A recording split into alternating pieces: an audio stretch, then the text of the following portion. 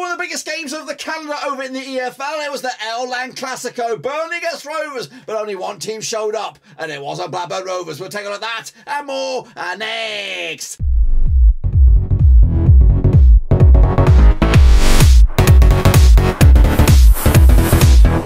That's right, folks. Back was going with another match to review. Looking back at the shit shambles that was the East Lancashire derby between Burnley and Rovers, and we'll get to that in just a second. If you know where you've been, smash your subscribe button, bang all things Rovers related, EFL related, World Cup related, right around the bloody corner. That's right. But what a shambles! What a way to go into that World Cup, and a shamble, toothless, disgusting, miserable affair. And I'm just talking about the home team. That's right. But no, Burnley coming out on top. They'll have their tails up. They'll be smiling from ear to ear, and of course waving their six fingers down the road, as of course they have bragging rights. That's right, bragging rights in East Lancashire once again, or continue to have bragging rights once again, with the 3-0 drubbing at their own on their own ground there. Turdmore, of course, not one for the faint-hearted for a Rovers fan. If you want an example of what not to watch on a Sunday, or what not to watch to start your weekend, or to put a highlight in your weekend, this was the game.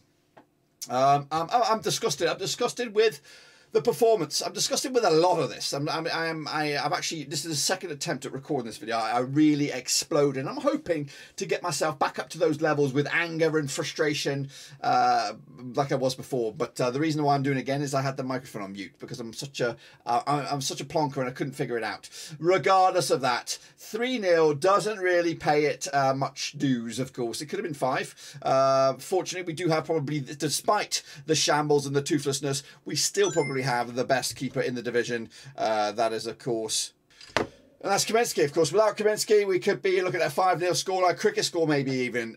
So thank heavens we had him. And he's the only guy that can come out of this with any pride. I think we were shit from everybody else, including the manager, with poor team selection, poor fight, poor grit. Didn't feel like anybody really gave a shit. Clueless. It felt disorganized. It felt scatterbrained. And for the first time in a long time, I come out of this and I'm thinking, I'm a little bit embarrassed to be a Blackburn Rovers fan from that performance, and I'll dig deep into the fundamentals of that in a second. So, but let's take a look at the goals then, shall we? We're not going to look at them, but of course, goals coming from a big-headed freakazoid buffoon, of course, ever present in Burnley. He's been there forever, and of course, he hasn't done jack shit all season, but it comes to a game like this with his name written all over it. And in fact, I actually looked at the team lose and I laughed. I had a little chuckle because A-Rod, or J-Rod should I say, was nowhere to be seen. Of course, the guy who's got nearly 10 goals already this campaign was not even on the bench. So I thought, you know what, we should be rolling in it today. We should be all about it. But no. So we got it. Even though he's a big freak with a 6 fingers and a big old head, and he's like a Gronk out of the Goonies, but he managed to find the back of the net twice, and he bullied his way in. He bossed it. He owned this game, and he well and truly got man of the match. And of course, he shithoused his way to the 3 points. He had the referee in his back pocket all day. He got away with bloody murder, and he really rallied me up, rallied the Rovers players up, really pushed them up, pushed their buttons, and fair play to him. Fair fucking play. And what was our response? It felt like we were just rolling over. We were being submissive, like, just do me quick and get the fuck out of here. Let me go home. That's what it felt like. It felt miserable. I've never felt such an embarrassment from a performance than this. Now, it's been built up, this one, since Burnley got relegated last season. It's been bigged up big time. We were looking forward to this one. Whether it is at Ewood Park or Turdmore, it had a recipe, had a flavour to it. We were looking forward, we were pumped, we were excited, and looking to settle the score. We had a new manager. We were flying high at the start of the season. We were even back in the contention to go top spot today. But guess what? What showed up? What the fuck showed up? I don't even know what the fuck it was. It wasn't a match. It wasn't a football team. They looked disjointed. Didn't have a clue what they were doing. And whenever I haven't even started on the stats yet. Look at the fucking stats. That is an East Lancashire derby. That is an East Lancashire derby, and there's one fucking shot for Rovers all day long. So not great, no fight, no desire. Where was it? Where was this performance that I was expecting? Where was the fight? You know, you go 1-0 down, you expect a fucking bit of change. No, it was more like a collapse, really. The heads went down. No real innovation coming out from the touchline. No innovation from the players. No fight. No grit. No thought. Holy shit, we're losing now. Our plan to defend, or park the bus, or just sit this out and try and is falling flat on the ears. But did we change it up? No, we let them go 2-0 up, and then we go, okay, Dak. Oh, let's go and you can try and save us here. Let's get yourself back in the team here with 15 minutes to go. We're already 2-0 down, but it's all down on you now, Dak. No, I think we got this well and truly wrong. It's like we went here expecting a Chinese takeaway, and we ended up with a vegan tofu or something like that. We completely misinterpreted this game.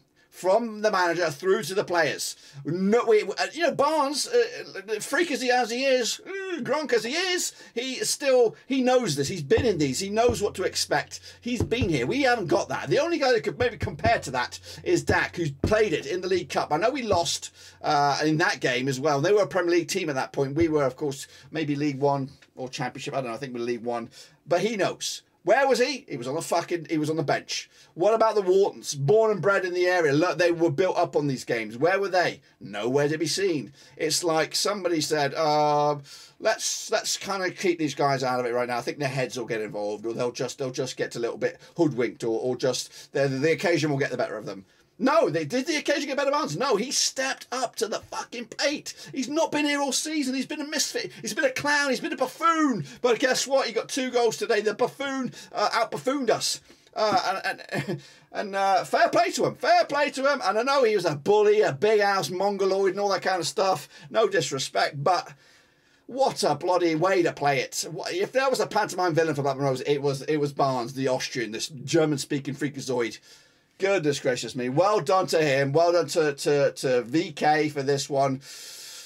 I know, and it's a bitter pill to take, but there is no excuse for these stats. There is no excuse for these stats. You got the blueprint. You saw Sheffield United run all over these clowns. What did we do? We had one fucking effort. One fucking effort. You know, Hardwood Bellis had just as many efforts as the whole of Blackburn Rovers together, including the substitutions. Hardwood Bellis. Oh, my goodness. Anyway, let's take a look at the teams. I'm not even reading the stats because it's that miserable. Take a little look then, shall we, at the teams. Muric produced 6. He was on his holidays. He was already there. He's out pissing it large. Hardwood Bellis, there he is. Jordan Bayer, Ian Maston, Vitinho, Jack Cook, Josh Cullen, Benson as well as Zaruri, Brownhill, the big bad boy Austrian up top.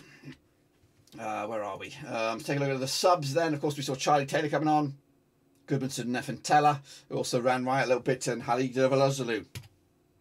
As for Rovers, should we break this down a little bit as well? Kaminski, of course, you've got to get out of jail free cut because you're just fucking phenomenal. Besides you, everyone else is letting this side down. Ayala and Hyam, strong, usually pretty decent at the back, those two. We're joined by Clinton Mola, who did okay in the West Ham game, and he comes in here ahead of Wharton, ahead of Pickering. The justification behind that is the mind boggles. The mind bloody boggles. Was there an injury to Pickering? What about Scotty Wharton? Scotty Wharton was on the bench, but was he just not? You know, I just don't get that. Jake Garrett again. He's got a bite to him. Yes, maybe, and I can see where you were going with this. And he did go with a couple of tackles, but really, that midfield sucked balls, mate. That midfield sucked balls. I know what you're trying to do. You got your Morton, you got your Travis. Sometimes you got your Wharton, and now you got your Garrett. To be honest with you, that's not what we're after. I think, you know, Bradley Johnson would have been commanding in this midfield, even as aging as he is. We do need some experience, whether it's foreign, whether it's British. And I get it. I like the look of the team. It's predominantly British, of course, with the exclusion of Ayala and Kaminski. It's a very British looking team compared to Vinny Company's Burnley. and again, I'll get into that a little bit, because that's something that's pissed me right off. No, not for Burnley, but for our recruitment, and it drives me batshit crazy. But I just hope that there is plans in place for this. But anyway, as you can see, that midfield can be good in 2 or 3 years, and games like this and occasions like this can be learning curves and stuff like that. But I'm just concerned that when you're in, I just don't want to see us doing a carbon copy of last season where we were in second and first or whatever the fuck it was, and it just threw it away. We threw it away. And right now I fear that we could throw this away again. I know this is an away result, and we've had a few of these already and stuff like that. And I think the occasion is getting the worst of me. But and the fact that we have to sit on this now for a whole month and just chew on it. The last game that we played was a stonking by our bitter rivals that we waited 10, 12 years to play against at their own turf. And wow, what a way to go into the World Cup. But yeah, let's go big picture on this one. The recruitment. The recruitment for Rovers this summer has been fine. I get it. I like Sammy Smodic. Callum Britton's okay. Hedges, of course, was last season, and Dominic Hyam as well. Fantastic, of course. Adam Morton's a loanee. Is a loanee. Okay, let's remember that. Let's just remember that. And I get it. He can have his moments of the sun. We brought in Jon Dahl Tomasson, a foreign coach from Sweden, with, of course, Danish, international record, but he's also had great successes in Holland. Why on earth did we not explore that European market? Why did we not tap up some gems? I'm still a little bit twisted about the Anamanovic, of course, from Sheffield United, who went and of course is kicking it large over there. I'm really still a bit bitter with that. And I know we got Dominic Hyam, and he's been fantastic. But why on earth did we not even bring a single player from Malmo, a single player, single link? And I know I'm not necessarily looking about old boys, but he's been in that division for a couple of seasons. He should know it in and out. Look at what VK did. And maybe I'm a little bit envious about the money they spent, but they brought in the best of Belgium talent, and they probably got a lot of them for peanuts. Fortunately, we managed to get Kaminski before them, because otherwise I think he would be a Burnley player right now if we hadn't made that move. And my, oh my, I'm so happy that we got them. But I need to see that. I need to see us explore that market. There's untapped talent in Holland, in Sweden, in Denmark. He should have fingers in pies, all of those. And then we go to Norway. Greg Broughton's been there for the past donkey's years. Not a single Norwegian player coming in. I'm not necessarily about Norwegian, but about Norwegian-based players. Just why on earth did we tap into it? It just felt like a wasted chance to really milk that talent. But I'm hoping maybe in January, maybe in the summer, that we go back and start to reevaluate that, because it's a wasted feature of our recruitment right now. They've got the knowledge right there. Use it. Vinny Company and, of course, Burnley milk the piss out of Belgium, and, of course, they're reaping their benefits right now. We should be doing the same for that. And, of course, I think we can even get better bang for buck out there than we can in England, of course. But fair play to the signings that we've made. That we made some shrewd moves, of course. But I really think we could do with 4 or 5 new additions up front, in midfield, defence, all over the fucking place. But let's get them in cheap. Let's get them in, of course, quickly before we get outfoxed in that department as well. So I'm a little bit pissed about that. That's going to sting a little bit, and hopefully we do see the benefits. I'm not even going to look at the subs. Just look at it. Just look at it. It's fucking there in right in the middle. One effort, and it was Diaz. Fuck me. Fuck me. Why? Travis, okay, he has got a couple of goals this season, I'll give him that, but typically he's not a guy that shoots. Jack Garrett, maybe, I think he scored a banger for the under-21s. Again, doesn't really shoot. Morton hasn't got a fucking goal all season. Hedges, has he scored? He might have scored a couple, 1 or 2, I don't know, but there is a vast lack of goals in this team. You take Brett Diaz out of it, Gallagher is hit and fucking miss. Sometimes he'll rubber the green and he'll get you a goal or 2. Dak is usually a 10-goal a season man. Where the fuck is he? He's on the bench. Doesn't even get a fucking look in. This is a joke. It is an embarrassment. I don't care if you're at Old Trafford or Plough Lane. You go into a game, you have one more fucking shot than that. That is a joke. It's an embarrassment. And look at it. Look at the state of it. Look at the state of it. How lopsided, one-sided that is. I would be, especially if I own Rovers, I would give the fans the money back, because that, especially for something that's been bigged up all over the place. Social media, the news, all over the place. The players involved, the staff, what have you. It's been bigged up all week, and this is what you fucking get. And if I were, and maybe I would even make the players pay for the fucking tickets and offer a review, because that was shambles. They were toothless, they were poor, and there was no need for this. There was no excuses. You had all week. You were arrested for the cup, and what happens? You fucking nobody shows up. Nobody shows up. Look at the match ratings. Generous to say the least to these guys here. They should all be on 2s and 1s, except for Kaminsky. He's getting a day off. That's it. I'm letting him free because he at least tried. He tried. And don't get me wrong. There were some moments some people did put their bodies on the line, but where was the fucking get up and go when you were 1-0 down, let alone 3-0 down? Where was it? It's fucking nowhere to be seen. Of course, there's the possession and all that kind of nonsense. I'm just not even interested in it anymore. Anyway, let's take a little look at what the gaff has to say. Here he is. Ooh, take it away. It's been a difficult afternoon, to be honest. I think we played against a good side, and we were with the ball. It was not one of our best days, especially if you reflect on how we've been playing lately on the ball. Was not good enough, our decision making and choices on the ball. Defensively in the first half, I think we were quite solid. Against a good side, but it was a difficult afternoon, and we of course disappointed with the result, especially when it's a derby for our fans. Disappointed for our fans in that way. It was always a game with few chances until the first goal. Typical a derby game like that. And when we conceded that first goal against Burnley, we couldn't get back. At half-time, were you pleased with how your team had played in that first half, or were you a little disappointed that you didn't offer more going forward? On the ball, I was disappointed. Defensively was good. It was okay. Didn't concede a lot of chances. On the ball, of course, it was poor.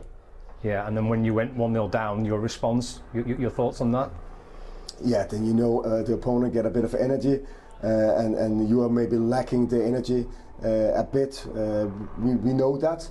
It's all over Europe to get back against a good team in a big game. With a big atmosphere. It's not that easy, especially not for a very young side. Were you content in that first half not to have too much of the ball? Were you happy for Burnley to have it? It seemed to at least look that way. Yeah, I would love to have the ball more, but we were of course very poor in our decision making and where we moved the ball, and also in our movement, and that's the reason that the opponent had the ball, because we gave it too easy away. And in terms of overall chances created, did you think you deserved anything from the match or not? No, as I said, it's been a very difficult afternoon, especially if you reflect over the way we've been playing lately, and when we are done like we have quite high in the league with the result we have created in our journey. I think we should be looking at that as well, and today we should be disappointed in our performance, of course. You go into the international break now on the back of a defeat against the rivals, which obviously is not ideal, but your thoughts on this first half of the season in general, Jonna? You must be, I presume, really pleased with it, but what you've seen in large parts of the game. Yeah, I'm pleased. As I said many times, it's a new squad. 12 players who played minutes last season left the building. We got 6 in, and a lot of youngsters as well. So in that way, we are on a construction, which we will be for a long time. So we're not one of the favorites to go up there, not at all. We are building slowly by slowly. So in that way, it's been a positive development for the team during those months. And now a chance to have a break, I presume, a little bit of time off. Yeah, we will have a bit of time off, and we will use time on the pitch to become better. But some of our players have never played that many games on this level, so they're not used to intensity, so they're a bit fatigued. So I think a break would be brilliant for them. When you come back from the break, how confident are you that you can continue in the way that you've been for large parts of this season? We always need to be ambitious and patient at the same time, and work extremely hard to become better. And we are doing that. We are not the team that I want that we should be, and hopefully over time we can build that. Alrighty then, let's take a look at what's said on social media then, shall we? Salford Rovers said, third in the league, World Cup break. JDT gets his full pre-season now. Yes, we were pitiful today, but if you like it or not, we can't compete with the parachute payments and buying players, and the Dingles will go up as champions. The ref today, though, needs to be investigated. Calamat says, Ashley Barnes has got away with so much today, it's ridiculous. Blackburn Ben says, one word, unacceptable. Sean Slater said, nothing wrong with losing, but I tell you what, where the fuck was the fight, passion, commitment, confidence? Nowhere. Awful, absolutely awful. JDT got it all wrong, playing out the back line, lineup, and the shocking the lot, whatever. James Marsh said, can't accept losing, but can accept gutless, shameless performances. Martin MJ, imagine performing like that against your biggest rivals. Absolutely embarrassing. Matthew Stanger said, Thompson has got this badly wrong, trying to play possession against the best possession side in the league and leaves out the Whartons, the best at keeping the ball and who get the rivalry. Terrible changes, no plan, just play to our strengths. Rovers Radio said, unforgivable, disgrace from every player and the manager.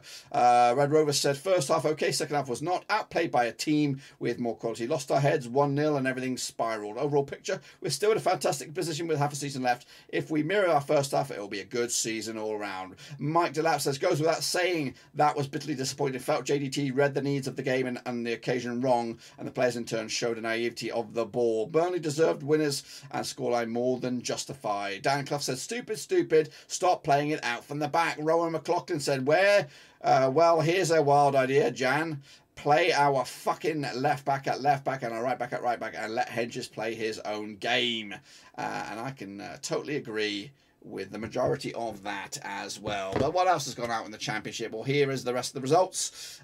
Take it all in, suck it all up and all that kind of stuff and enjoy. Take a picture, take a selfie. I'm not even, because this is the second attempt, I'm not going to read it all out. It's all there. But kick it on forward, take a look at the table. We are third, of course, 2 points away from second. That is the automatics level games with everybody, bar Millwall. Millwall will be playing their catch-up game, and that catch-up game could actually put them up as fourth. I think Coventry are also playing a catch-up. I think they are playing them, of course, and right now Wigan, Blackpool and Huddersfield going down. We have lost to Wigan, we've lost to Burnley in the North West League, of course. Now we're going to take on Preston next, that's right, and it's an early motherfucking kickoff on the December the 10th. That's of course to look forward to, and of course if you see your team in there, smash the old thumbs up, of course, whatever it is. But again, I am wrapping this sucker up. I'm sick to the back teeth of this. It's been up since 5 a.m. and not really had a good one today. Anyway, till then, hopefully we can bounce back. But of course, we are switching focus now to World Cup contests. Make sure you smash your subscribe, smash your thumbs up, smash the little bell. We go again, guys, very, very soon. But of course, Rastart Rovers, you were dog shit today. You need to, of course, pull your socks up. JDT, you need to stop mixing that shit up at the back there. And of course, just get a grip of this team, because I don't like to see us get humped by our better rivals. It's been 10, 12 years in the making, and there was no fight today. So change it up, sort it out, get it fucking right for Ewood Park, because otherwise me and you will be having a word.